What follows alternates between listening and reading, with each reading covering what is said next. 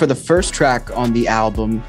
It's called The Teeth of the Hydra. And this is something that's really interesting to me. So this was something that you had in the works for just about 5 years. Is that correct? Yeah. So how did that sort of come to life with the designer, the Hoshino designer? Well, I came up with a concept, and it was just kind of like an idea. And the idea was to create this radically odd-looking guitar that had 3 necks and harp strings.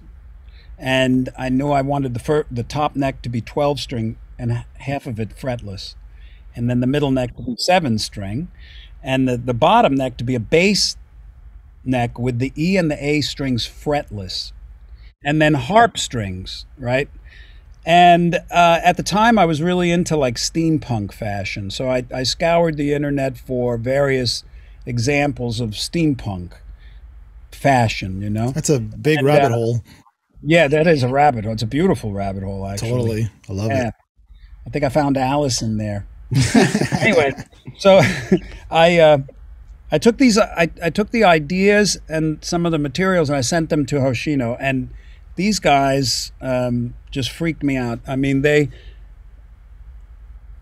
kind of like threw away all convention and decided to exercise the potential of their creativity, because when I saw the first renderings, I'm like, that's crazy, man. Wow. And I'm like, are you going to build that? You can actually build that? And they took it beyond some of the things I was thinking, you know?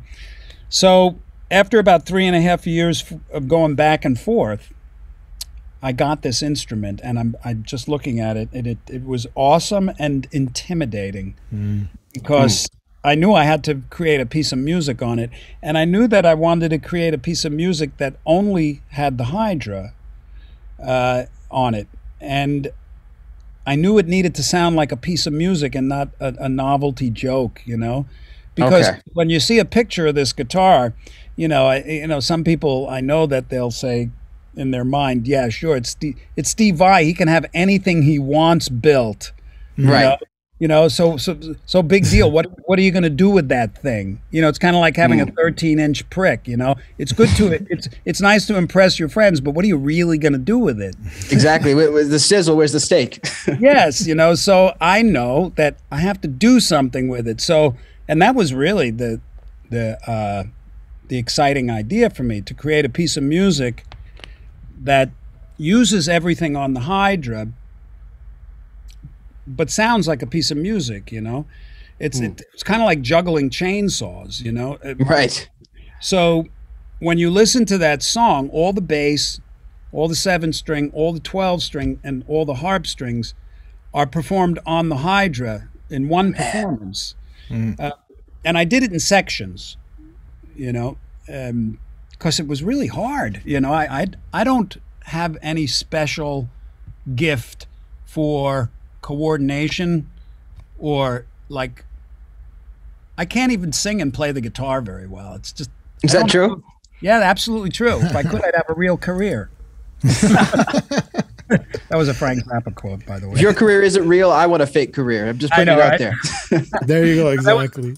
That was a Frank quote. We were in rehearsals once, and he was showing somebody, he was showing the bass player something, or maybe he was showing me something. He's saying, play this. No, it was the Ray White guitar player. Play this and sing this. Da, da, da, da, da, da, and then he'd play it. And the bass player, Arthur, says, why don't you play it and sing it at the same time? And Frank Zappa says, if I could play the guitar and sing at the same time, I'd have a real career. Oh my gosh.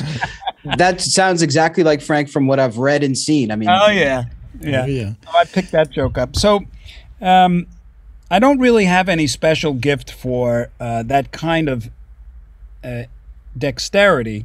So I had to start really slow and kind of imagine it. And you know, things that seem impossible for you don't seem so impossible once you start doing them.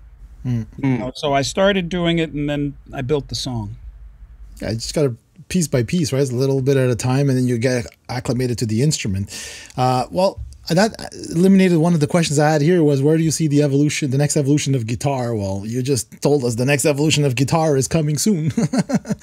Well, I wouldn't say that the Hydra is the next evolution of guitar. Well, it sounds pretty cool with like harp strings and it is pretty cool.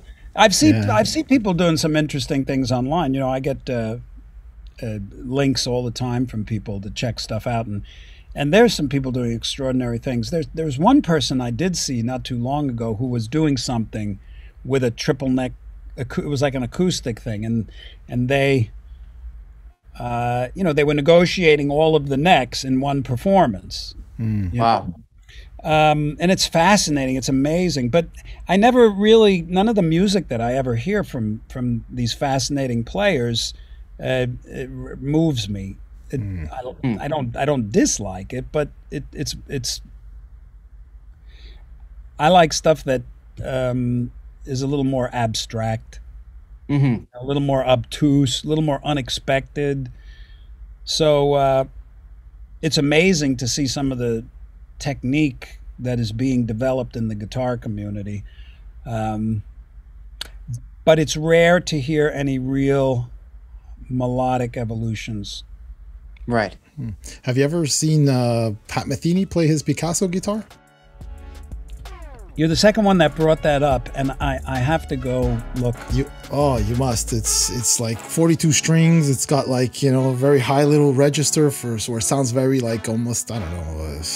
It's definitely something to see. And Pat, being Pat, he's incredible in his melodic sense. Yeah, it's a must.